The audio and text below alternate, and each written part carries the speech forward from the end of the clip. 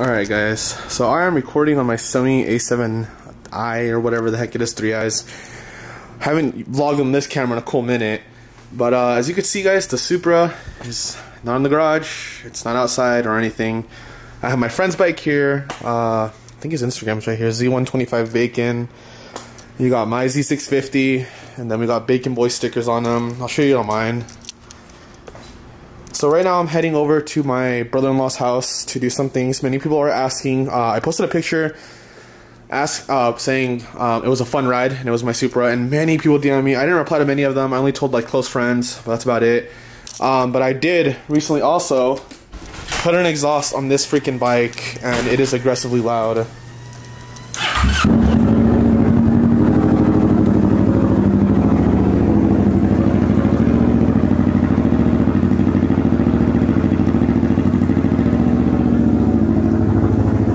But you can also see that the Supra's not outside or anything. So I'll explain a little bit, but not too much. We're going to his house right now, so I'll pick up the vlog when I get over there. Hopefully this camera doesn't die. It's at 60%. I don't know how quick these cameras die, but I'll pick it up over there.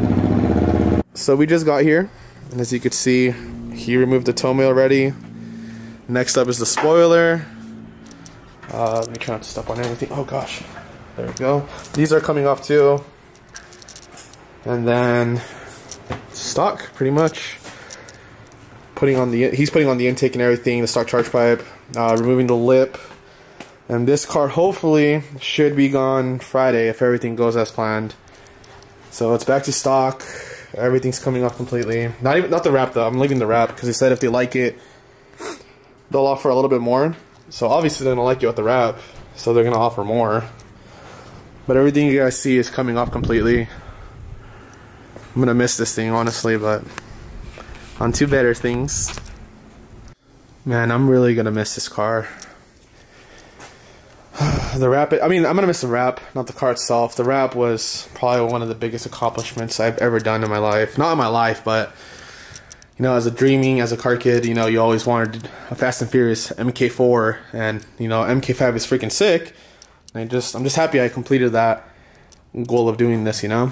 So that's pretty cool, but, you know, if this car does sell Friday, the same day I get my new car, I'll be showing you guys it. I know it's going to confuse so many people, but at the same time, it's going to make sense, and I'm excited for it.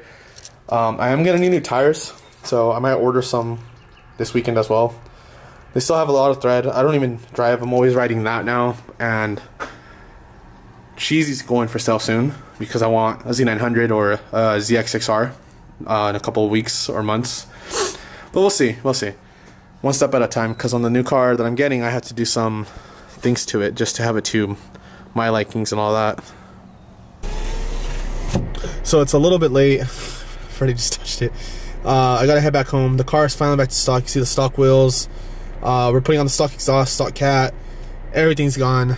Someone just picked up the wing right now. He just left a 2-hour drive. So yeah, that's the end of that. Right now I'm gonna head home, gonna upload this video, and then Saturday I think I'm gonna be uploading what car I'll be getting. I have told a little bit of people what I'm getting to see their reaction.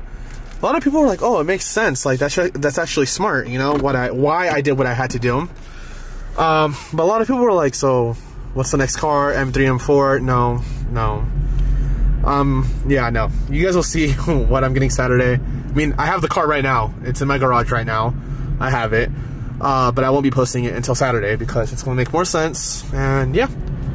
So let me know what you guys think. Take some guesses. I know it's going to make a lot of people freaking mad or laugh or why'd you do that? You know, it's going to be confusing. But to me, it made sense. And it was better, lower mileage and stuff, and more financially stable at the same time. So that's why I did what I did.